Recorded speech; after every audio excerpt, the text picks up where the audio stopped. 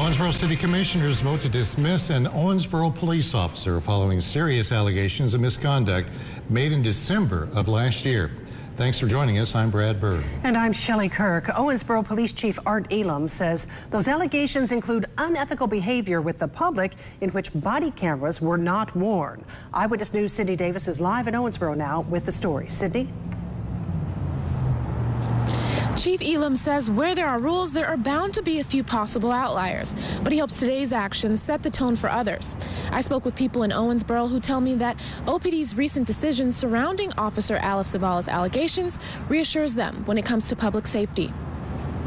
I mean, if he did something he wasn't supposed to do, then they ought to get rid of him as far as I'm concerned. Well, it ought to be a positive sign that if somebody does something wrong, I don't know that this person did or what they might have done, that it was recognized and was taken care of.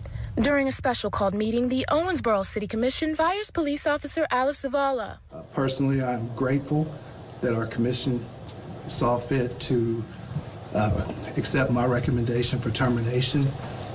And I can't credit them enough for what they did.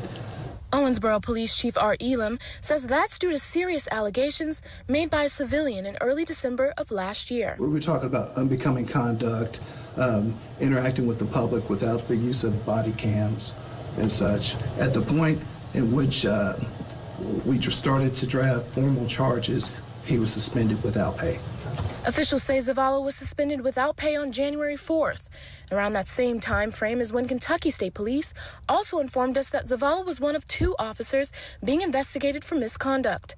We're told the other officer's case concerns an incident that occurred prior to his time in law enforcement. Please note that Officer Zavala and the city's investigation is related only to his employment with the city.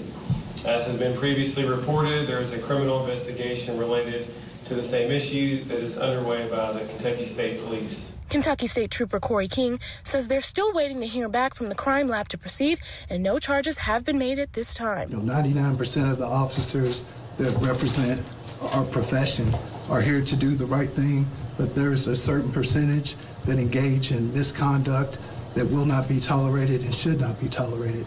At least it won't be at the Owensboro Police Department.